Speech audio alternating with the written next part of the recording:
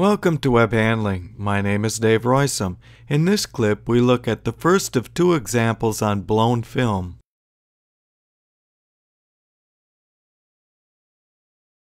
We begin, as usual, with the observations offered by the client. It is a blown film that had trouble with bagginess when the parent rolls were unwound. Nothing unusual. At first noticing bagginess upon unwinding is a quite common observation. What is slightly unusual for this blown film was that it did not have an oscillator. In the next clip, we will deal with the only slightly more complicated example of oscillated blown film. In any case, the problem existed from startup a year ago. In that time, the client had made no saleable material, and there was much blame and finger-pointing all around. The machine builder, in good faith, spent millions trying to resolve the bagginess without any success.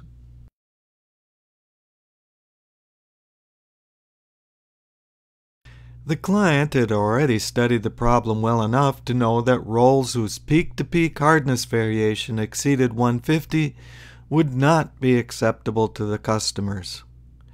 They could not reliably make rolls to that level, so that waste was too high to be economically viable.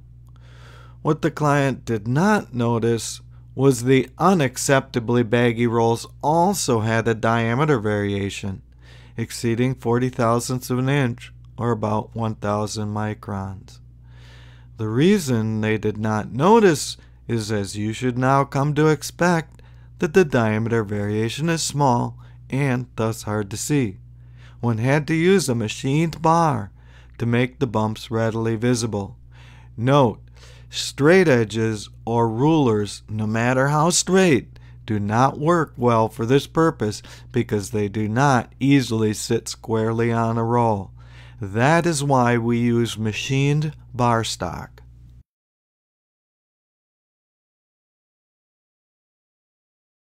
What was even more important for troubleshooting purposes were patterns in the blown film rolls that the client also did not notice. Yes, they noticed the hard spots on the rolls, but not that the hard spots had a pattern. For those who are not familiar with blown film, it is manufactured as a tube that is split in half lengthwise to make two rolls. The key observations they missed is that the hard spots only occurred in two different locations on a parent roll when they occurred. Some rolls had no lumps. Some rolls had a lump on the front half. Some rolls had a lump on the back half. Some rolls had two lumps. Recall that we said that the shape tool will always be used in Baggy web troubleshooting.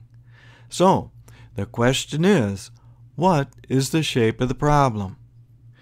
You may pause the clip if you wish to think about this for a moment. The shape of the problem is a four-sided bubble. In other words, problems can occur in any one of four potentially defective parts of the bubble and in any combination, producing the four patterns observed in the parent rolls. Applying our trusty shape tool, we note that the shape of the problem must resemble the shape of the cause. Thus, the root cause must be four-sided. Two potential candidates came to mind that might have four sides. That is, the corners of the two collapsing frames and the four custom auxiliary heaters that the client requested. We will test both. First, we aggressively moved one collapsing frame side farther than anyone had ever seen it move before. While a big broad center bagginess appeared in the middle of one parent roll, this is not the quarter point pattern we were looking for. Next, we turned on the heaters in various combinations and found that we could make bagginess in any of the patterns that we observed. This should not be surprising to people familiar with blown and cast film. That is, hot makes thin.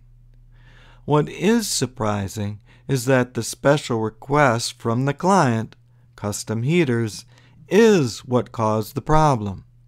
This should have been immediately recognized as risky by both builder and buyer, because even small air currents from merely opening a door in an extrusion room can wreck a thin blown film bubble.